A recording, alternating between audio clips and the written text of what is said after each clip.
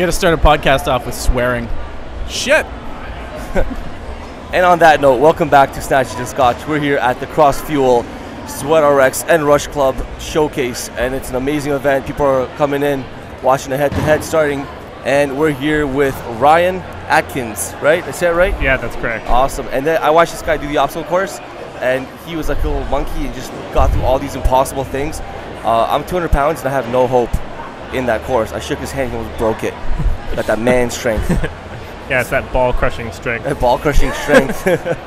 How does one develop such ball-crushing strength? Is this like a job that you've been recruited for? Like a official ball crusher? Yeah, the official ball crusher. No, official nut wrangler? I'd say a lot of my grip strength comes from rock climbing background. I used to do a lot of rock climbing and bouldering and that kind of stuff, and that transfers over really well. But then it's also something I work on with like dead hangs, and I've got a bouldering wall in my house. So it's kind of random, but it's fun to play on. Yeah. So what do you do? Technically, I'm an athlete right now. Yeah. Technically. Yeah, I get paid to race obstacle course races, which is pretty fun. You're an obstacle course racer, and you get paid. Yeah. That's awesome. Yeah, it's wicked. So what do you? What kind of races have you been doing? So I mostly do Battle Frog and Spartan races, but I also do the world, like the Tough Mudder Championship every year, which is called the World's Toughest Mudder, and just other. Which you've won, correct? Yeah, I won it the last 2 years.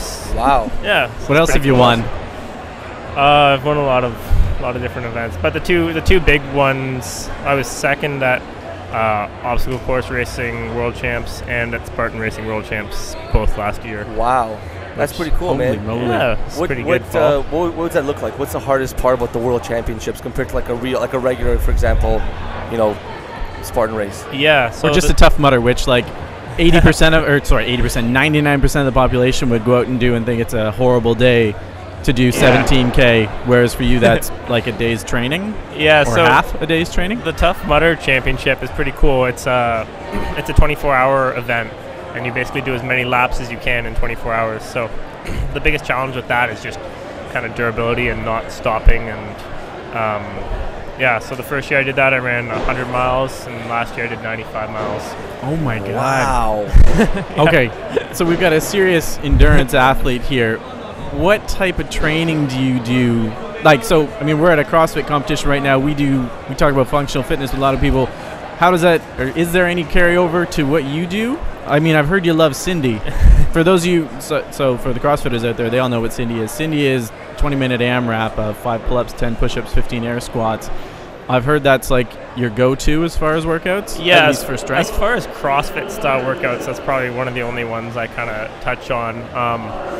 I think I would probably make a pretty good CrossFit athlete because I just look at a weight and I like gain 5 pounds of muscle like right there, which like it sounds great to probably most people listening. But for you, that's not ideal. But for someone who wants to run for 6, 8, 24 hours, it's not ideal because you just have to carry that weight up and down the mountain more and more times. So I try to minimize the amount of like heavy lifting I do, and most of my strength-based workouts and like training is just body weight based, or like carries, sandbag carries, jerry can carries, carrying like stones up hills, that kind of stuff. So that's kind of where most of my strength based training comes in, and then just running running all the time and just running lots of steep terrain. So you're still doing plenty of weightlifting, technically speaking. Yeah. It's just you work in a different system. Yeah, totally. Yeah. Different modalities. Do you have a coach that works with you on this, or do you just do whatever comes to mind, or how do you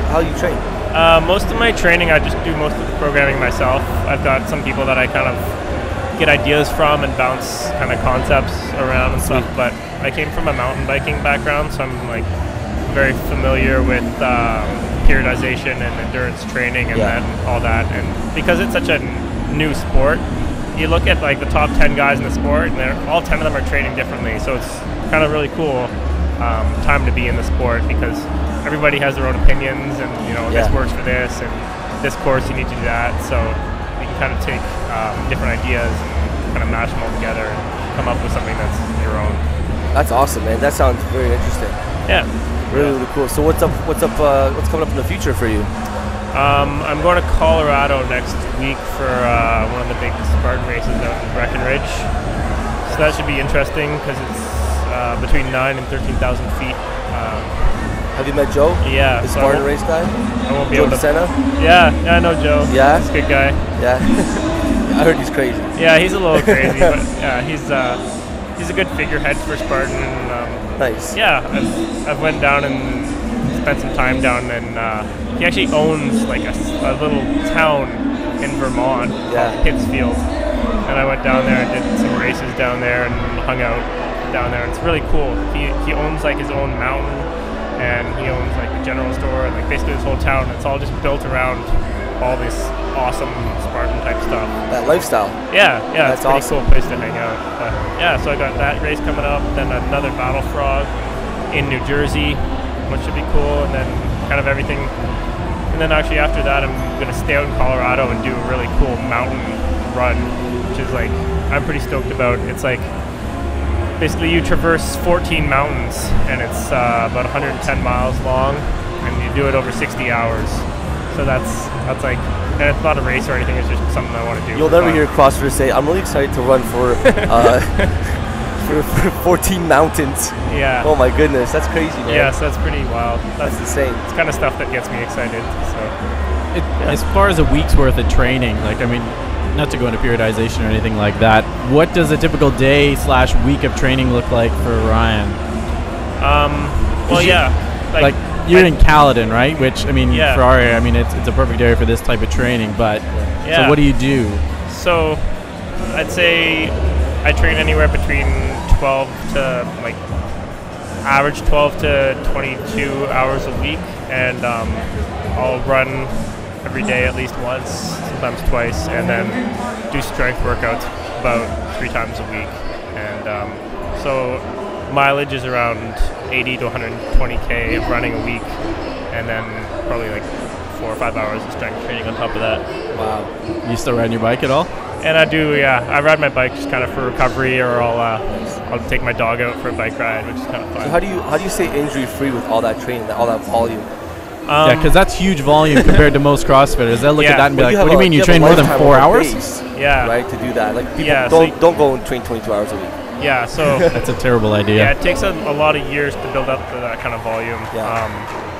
But how do I stay injury free? Basically, I do a lot of like exercises to focus on like all round strength. So I'll do a lot of like side motion and a lot of kind of dynamic loading and unloading, and kind of, so I do a lot of work to focus on kind of having all round strength in my like mostly legs and hips and stuff, because that's really important, and that's what gets so banged up and loaded up. So yeah, lots of that, lots of rolling, and you know, all the good stuff. We've got those Normatec space boots that I put on. Have you got a set? Yeah, I've got a set there. That's awesome. So they're pretty cool. It makes me feel like I'm like an astronaut Oh, when I really? put those on. But Nice. yeah, so you know, cold baths and all the training techniques. But yeah, other than that, just kind of focusing on That's awesome, because I mean, it Monitoring blows my things. mind when people like you train the way you guys train. It's very difficult to stay injury free, because when you're at an elite level like you are, you take risks, and it's tough, right? So yeah. that's really cool to see that you're smart enough to do that. You're probably very good at listening to your body as well. Yeah, I think one of the other things is like so many of the races are on such, like, we basically run up and down ski hills or mountains for multiple hours. So like the footing is so terrible. You're just constantly running over little rocks or boulders or whatever. So that's definitely a challenge. It's not like rolling an ankle or blowing a knee in like racing and training. But yeah, That's awesome. that's pretty cool. Well, it was a pleasure having you. I thought that's some amazing information, man. That's great to hear. Yeah, And cool, it's guys. inspirational too, because a lot of CrossFitters like the obstacle course racing, Yeah. and they're kind of dabbling in it a little bit. But I don't think they realize how crazy it can be. I think the CrossFit and obstacle course racing are very kind of like they're like cousins almost.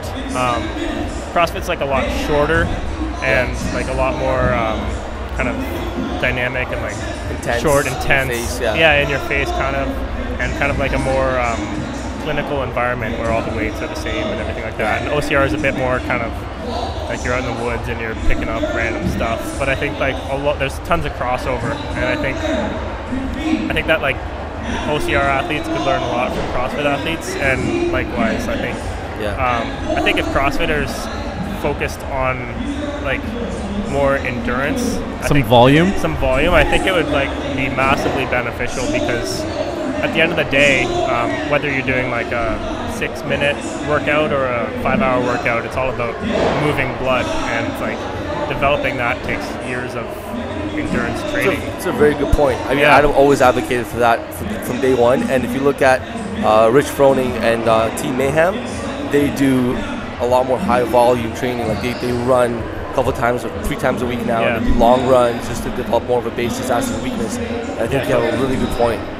Yeah, there was I forget who it was that came out and said, I think it was Brian McKenzie, recently came out and said, we've been testing CrossFitters and we found out that they have no aerobic base.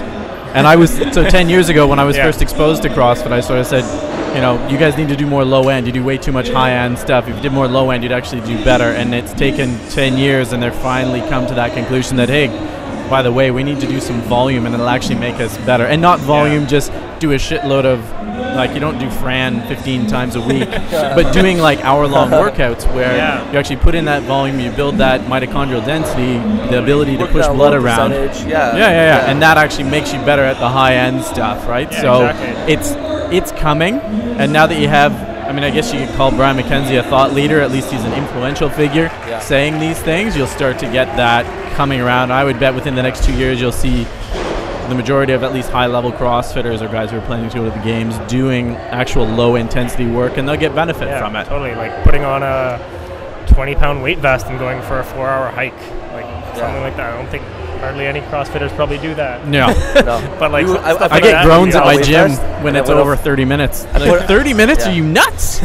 I put on a 20-pound weight vest and went for a 10K run. That was bad, because that's my mentality. That's a bad idea. But this is where we get to build up to it. Right? Oh no, I didn't build to any. I just put that on and ran. It was bad. So I think that's a great point, because that also would lower the amount of injuries in CrossFit. Having those longer workouts, you're working on a very lower percentage of your max effort, and building that base. So I think it's a great idea. I wouldn't do them every day, but once, twice a week, like it's not bad. Exactly. Absolutely. Yeah, totally. It'd be awesome. Well, I love the conversation. Happy we met you. Cool. And thanks for having me on, guys. I love it when we meet like-minded people and hang out. I hang out one last thing. We all just agree on the same thing. Awesome. Are you still riding the unicycle? Yeah, sometimes. So, hang on, were you world champion unicycle? Yeah, I was world champion. You guys been world champion in multiple sports. Trials and mountain unicycling a couple times. Ryan Atkins, human awesomeness champion. Ryan's the world champion of everything.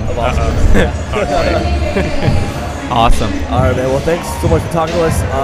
Enjoy the rest of the day. Hang on. Where can we find you? Social media. Like, if people want to know more about you, like, where can we send them to? So I've got an athlete page on Facebook, which is just Ryan Atkins. You can search that. And then on Instagram and Twitter, my tag is Ryan Atkins Diet, which is just a kind of a bit of a joke, but a pun or whatever. But yeah, you can find me on there. Follow me, and you have your own podcast. And I just started my own podcast called The All In Athlete. So that should be going live pretty soon. So nice. Yeah, that's awesome. That's sick. Fantastic, man. I'm excited for that. Thanks, best of luck with the races coming up this year, and I'm sure we'll hear much more from you now that we've introduced you to the CrossFit realm. Hopefully more of those guys are following you. Yeah, totally. For sure. Awesome. Thanks, guys. Cheers. Thanks. Nice, buddy. There you go. The ball crusher.